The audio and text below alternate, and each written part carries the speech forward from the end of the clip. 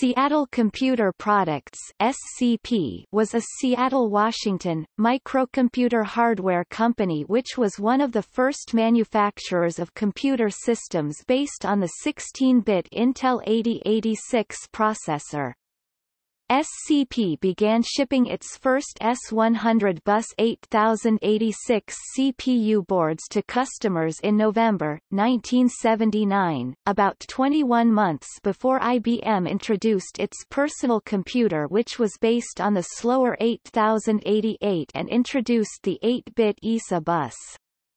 SCP shipped an operating system for that hardware about a year before the release of the PC, which was modified by Microsoft for the PC and renamed IBM PC-DOS. SCP was staffed partly by high school students from nearby communities who soldered and assembled the computers.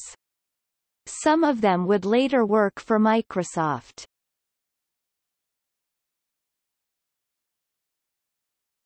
Topic: Corporate history.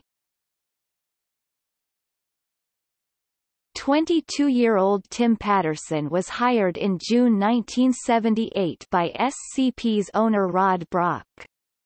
At the time, SCP built memory boards for microcomputers, but after attending a local seminar on Intel's just-released 8086 in late summer 1978, Patterson convinced Brock that his company should design a CPU board for the new chip. Patterson had a prototype working by May 1979, and he took his computer over to Microsoft, who were working on an 8086 BASIC, which was working before the end of May. When the board began shipping in November, standalone Microsoft BASIC was offered as an option, but no operating system was available for it. Digital Research, whose 8-bit CP/M operating system was the industry standard, was working on an 8086 compatible version called CP/M86, but the delay in its release was costing SCP sales. In order to fill this void, Patterson wrote QDOS for Quick and Dirty Operating System over a 4-month period starting in April 1980. QDOS 0.11 was finished in August 1980, and SCP began shipping it in September 1980. The operating system was renamed to 86DOS in December 1980.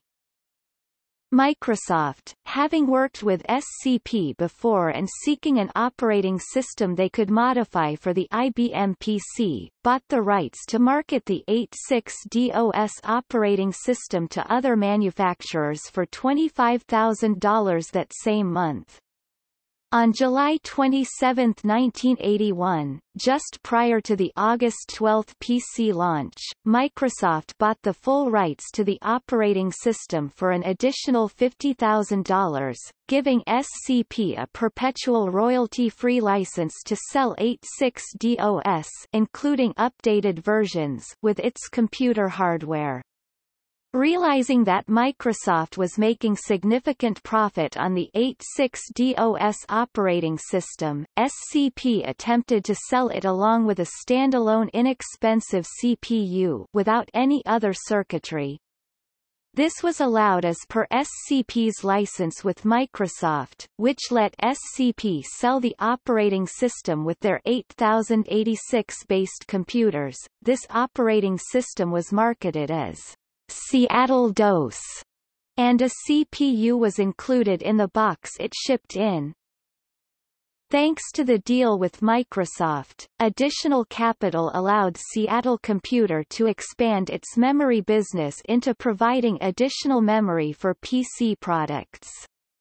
The company had its best year in 1982, reaping more than $1 million in profit on about $4 million in sales. By 1985, however, SCP's business was having difficulty trying to compete with offshore products. Brock once said, "They were selling memory boards for less than his cost for parts." And Brock decided to sell the company. The only major asset SCP had left was the license it received from Microsoft when it signed over ownership rights to 86DOS. Brock planned to sell, via merger, the license to the highest bidder, with a company such as the Tandy Corporation in mind. After Microsoft objected to Brock's exaggerated interpretation of the agreement and informed Brock that his license was non-transferable, Brock sued for $60 million. The ensuing lawsuit was highly technical and grew to fill hundreds of pages in the months leading up to trial. The trial began at the end of 1986 and lasted 3 weeks. An out-of-court settlement was reached while the jury was deliberating. Microsoft paid SCP $925,000 and reclaimed its license for DOS. SCP went out of business in the late 1980s as the market for Intel 8086 systems became dominated by PC-compatible computers.